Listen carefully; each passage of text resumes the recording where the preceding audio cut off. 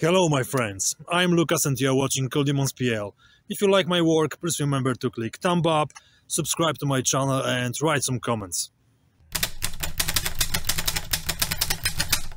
First of all, I would like to mention my wonderful patrons who support my activity. Massive thanks guys! These are people who believed in my passion, saw something valuable in it and decided to support me.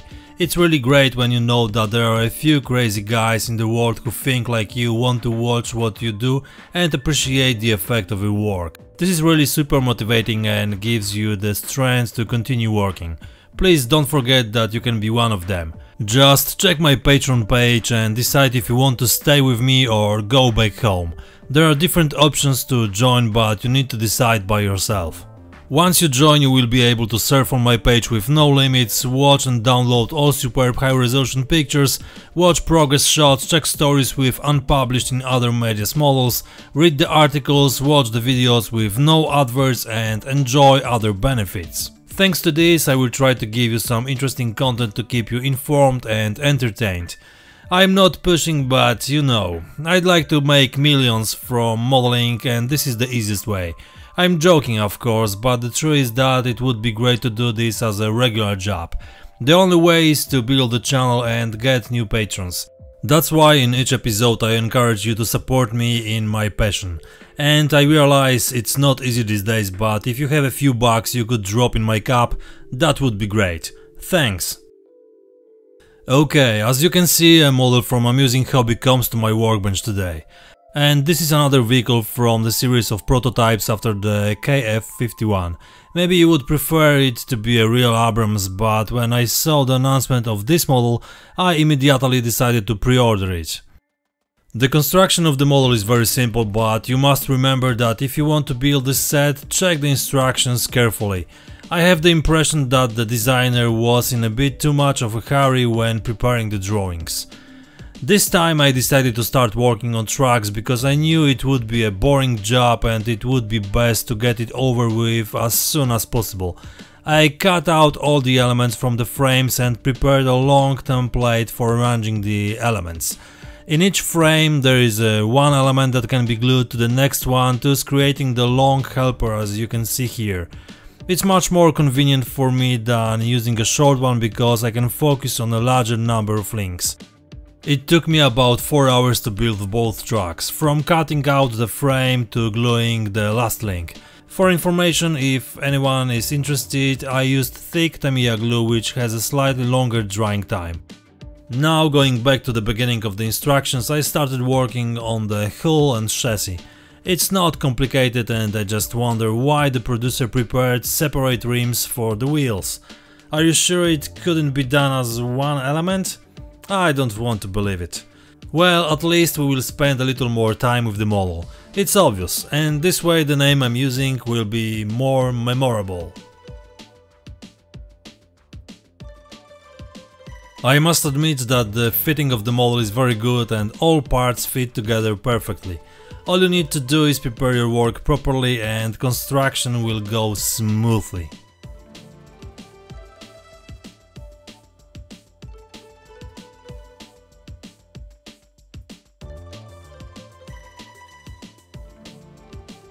Because I plan to make two-level base for this model, part of the chassis will be movable. The first wheels will be glued permanently and the remaining ones will be mounted for fitting and proper positioning without glue.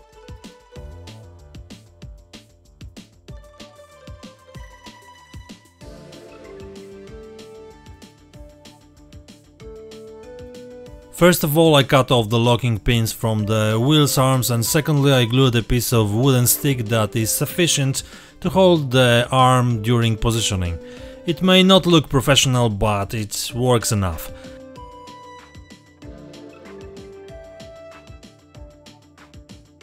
I immediately glued the wheels, which will definitely make it easier for me to properly position the model on the stand.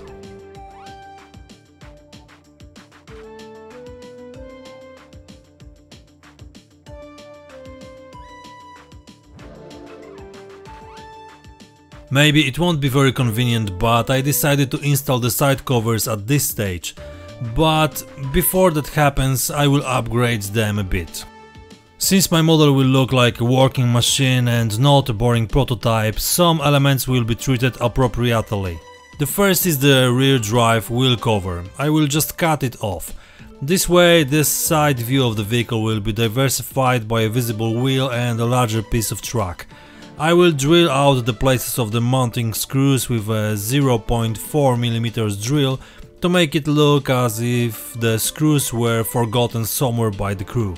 These drills are very useful, but you have to be extremely careful because they are very delicate and can break easily. I've already used so many of them. One careless move and we can order new ones. I made scratches along the entire length of the rubber covers with a tip of a hobby knife and bent them with flat nose pliers so that the surfaces didn't look uniform. I'm sure it will look good. It's also worth remembering to wear off the edges because the thickness of the plastic is too visible and there is definitely too much of it for such an element.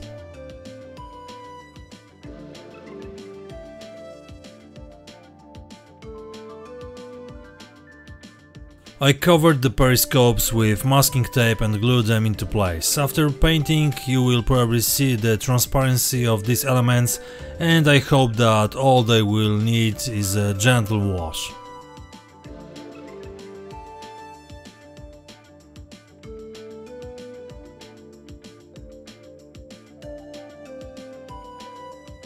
On the upper edge of the side covers you need to clean the space between the rivets because the connection line of the production molds is visible there. An annoying detail. Now the covers are ready, so I mount them on the model. As I said before, the fitting is very good, so there is no problem with setting them properly.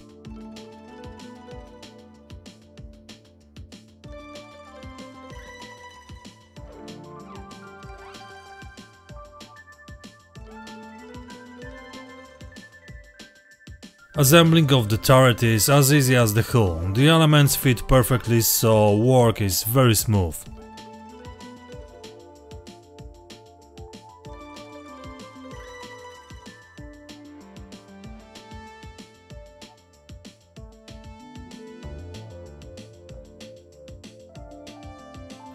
The barrel of the machine gun, or perhaps more of 20mm cannon, was slightly improved by drilling out the holes in the radiator and muzzle brake. A simple trick that definitely improves the quality of this element. It's a pity that I completely forgot that I had a metal bar and 3D printed elements in the model to replace the plastic ones. Well, at least I showed how to improve the appearance of the plastic part.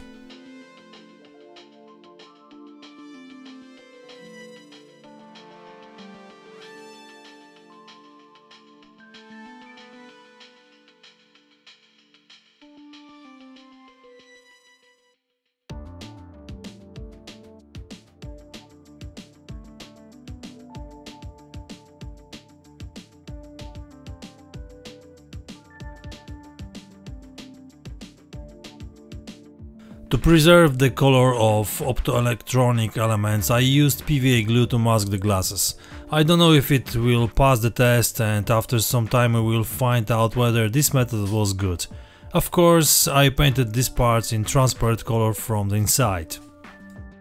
The remotely controlled weapons section on the turret's roof consists of several elements and is generally not complicated but requires some attention when cleaning the parts. I'm wondering whether to install additional hydraulic or electric cables which will enhance the appearance of this element. I also have empty shells from master model prepared which will be lying around while I paint the model and weather it. I glued the previously prepared elements to the turret. There weren't much of them and I still have the impression that compared to the standard Abrams it's a bit poor, but that's the nature of this vehicle.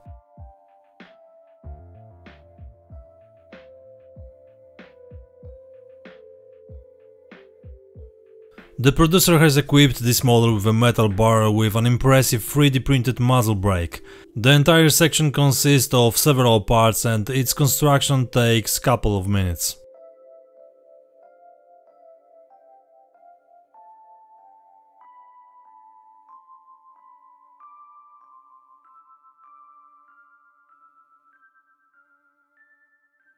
It's worth sanding the barrel with fine sandpaper to make its surface more matte.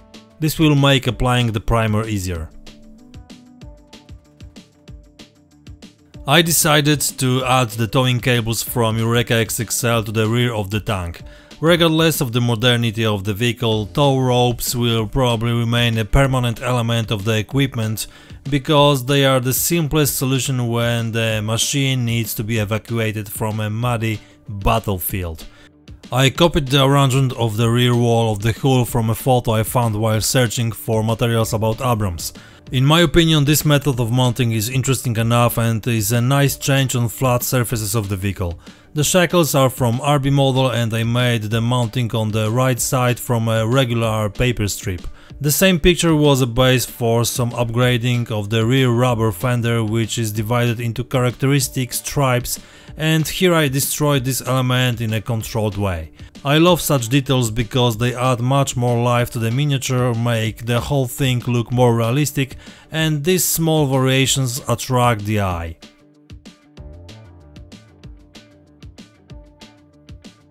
To diversify the entire body of the vehicle, which is quite flat and with few details, I decided to use my supplies and add some antennas.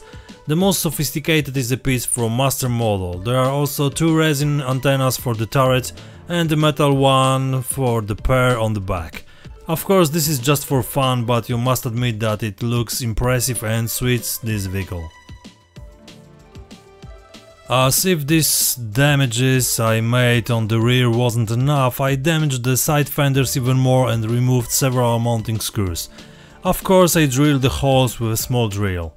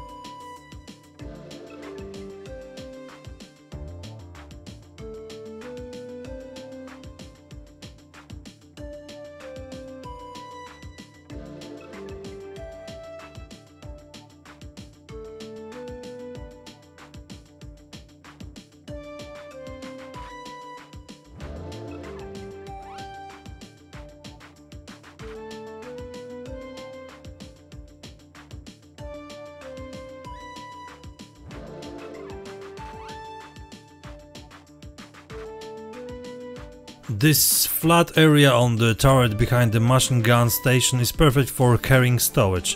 That's why I installed the wire handles on it so that additional transport belts and ropes can be tied here. I'm going to use this space and add some extra toppings later. The handles were glued with VMS black CA glue, so I needed to do some cleaning with debonder, just if anyone would like to ask. At the end of today's episode I built a simple box made of balsa plank. This time I used a slightly different balsa wood than usual and it was a good solution. The material is harder and more resistant to any damage during processing. I glued everything with black VMS CA glue and added a cardboard floor to the bottom and glued supports inside to make sure nothing unexpected would happen. I filled the entire box with styrofoam cut to size. Once again I used my super machine, the hot wire cutter. I don't need to tell you how good it is to have such equipment in our workshop, especially if you are building bases for the models and you need different sizes of materials to fill the space. It has some size limitations, but it's not a big problem. I filled the entire box with foam and glued it with PVA glue. To strengthen it, I pressed a dozen or so toothpicks to make a strong bond between both layers of styrofoam.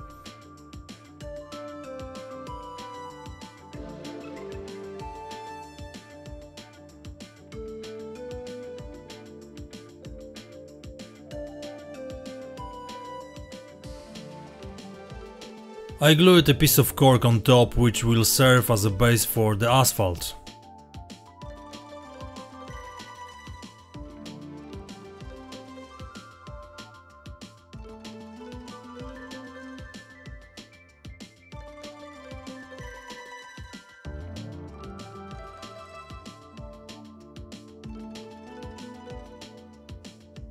Now I trimmed the edges a bit because I knew more or less what height the lower level should be.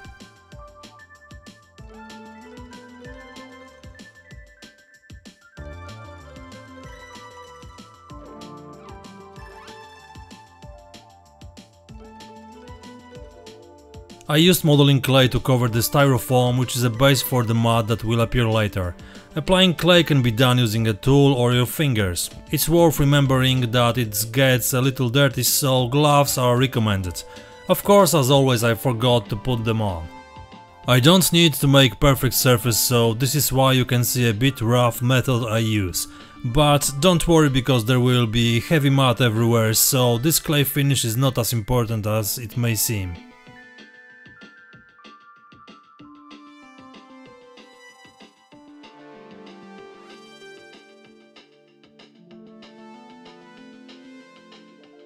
This is what the initial composition looks like, and it's absolutely not a finished base, and I still have a lot of work to do to make it look as it should. The model is ready for painting and also preset on the box. Its size corresponds well to the size of the box, and I hope it will look awesome in the end. In the next episode I will be painting this giant, and maybe I will also work on the base. So thanks for watching, and don't forget to like, subscribe and write some comments. That's all for today, see you next time, cheers!